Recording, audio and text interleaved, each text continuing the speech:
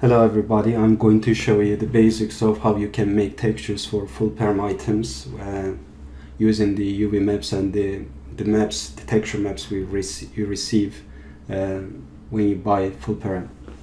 And your settings should be more or less like that. You have your UV on top of everything. Before I start, I want to point out a couple of things.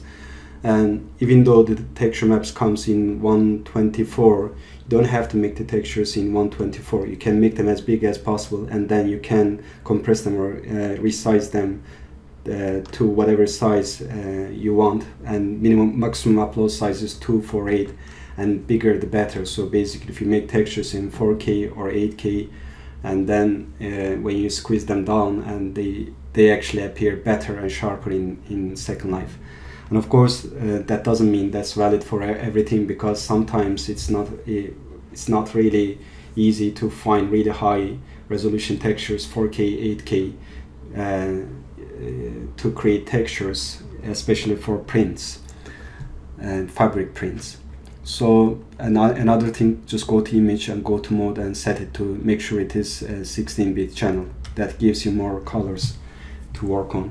So your top layer is UV layer, and you make sure you press Ctrl I to invert it, and then set it to multiply, and maybe just reduce the opacity. Okay, and then your AO or shadow map becomes under it, and it's set to multiply.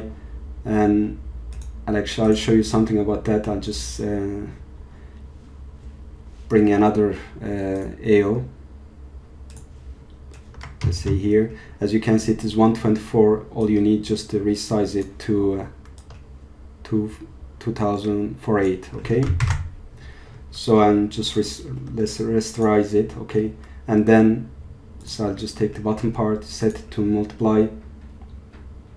Okay, now let's say if we don't want to actually use the ruffles at the bottom, we just want a straight bottom. So we just go to brush and get a white color and just paint those areas.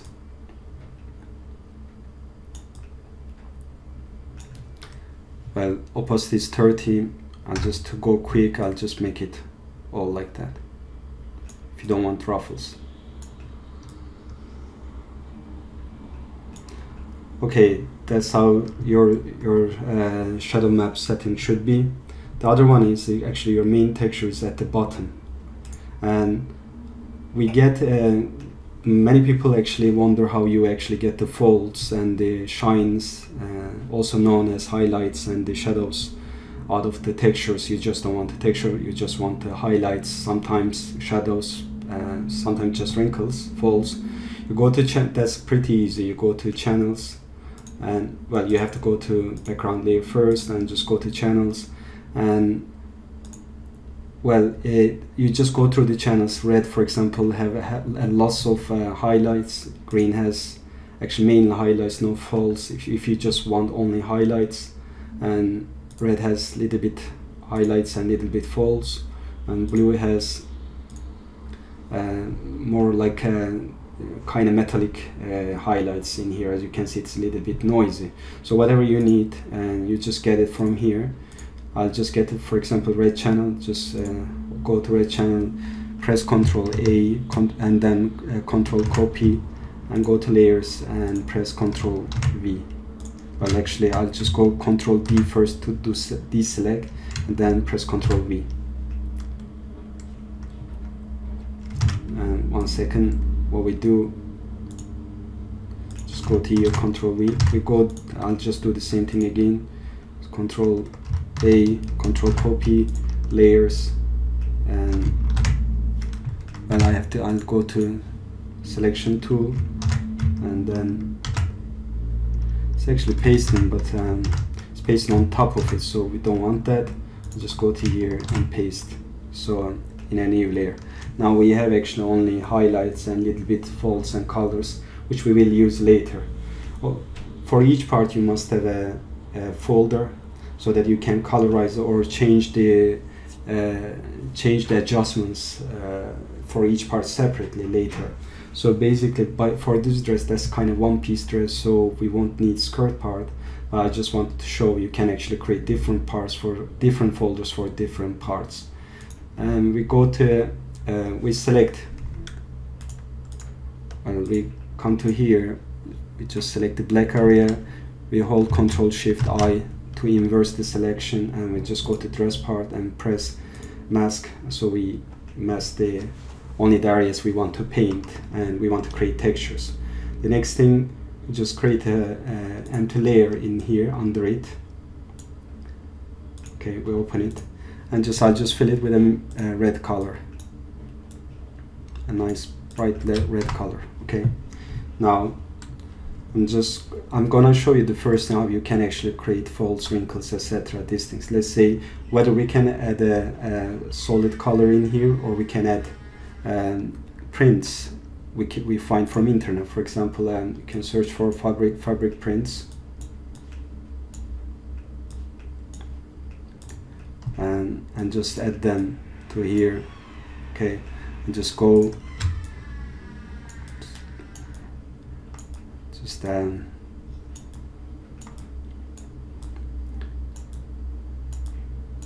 of course, little bit this is trial and error. What's this?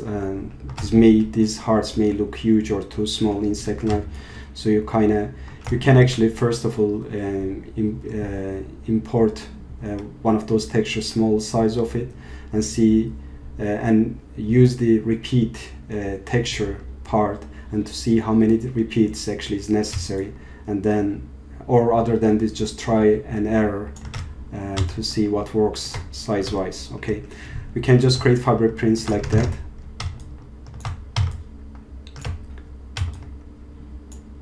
I'm just doing randomly, and if you have a texture that's actually aligning seamlessly, you can use that too. Okay, if you want to use a print, we can use that, or if you want to use a solid color, that's what I'll do, and I'll just take this off. What we'll do now, I'll show you how you can actually create folds for the solid color.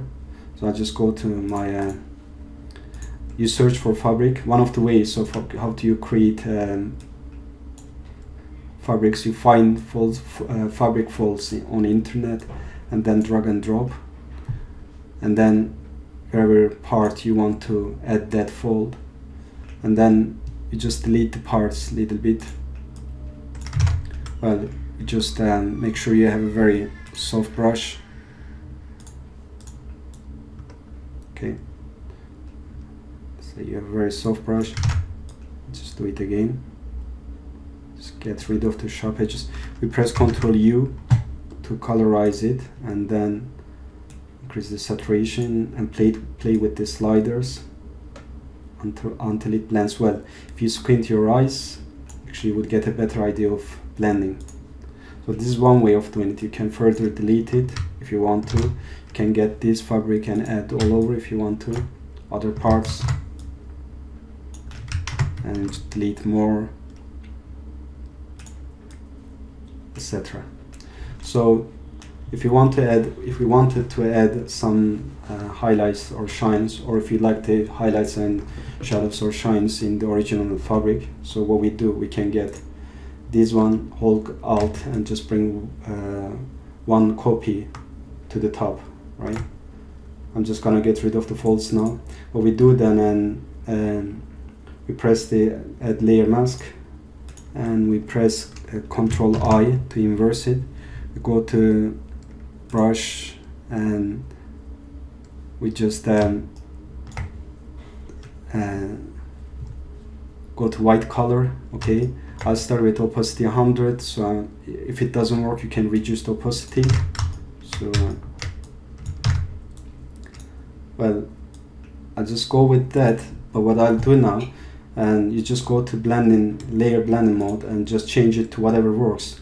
And this really, there isn't really a setup rule for that one, because this really changes according to the layer under it or the color under it. So whatever works in here for you. So you play with it a little bit.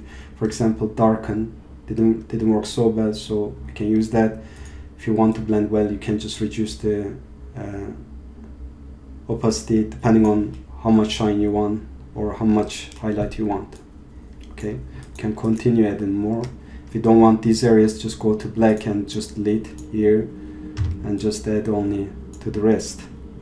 And again, if you just don't want this and you just want where, or you can just bring all of it and then just go to black in here and delete areas you just don't want.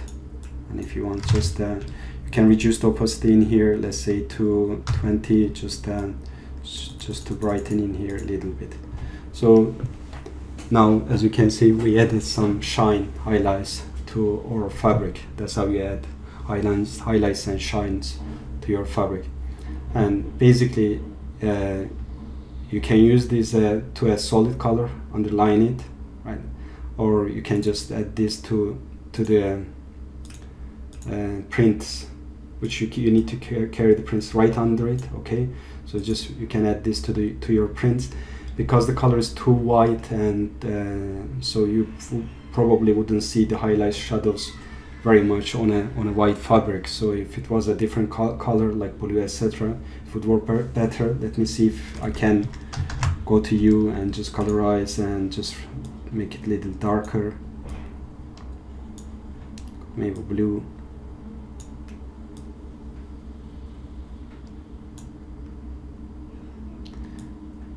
Again, there's too much brightness in this, so for that reason it doesn't really work well for that color, for that print.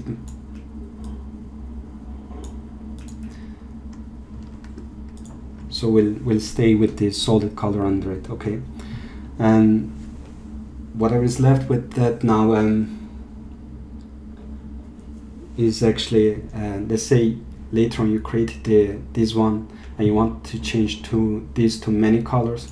You go under the folder, let's say dress part, you just go to top one and say add adjustment layer and add hue saturation and colorize it, and you can just change it to any color you want. And of course you can just, like, you can go back to it anytime you want, just play with sliders. Or if you don't want it at all, just click this layer and you have the original one.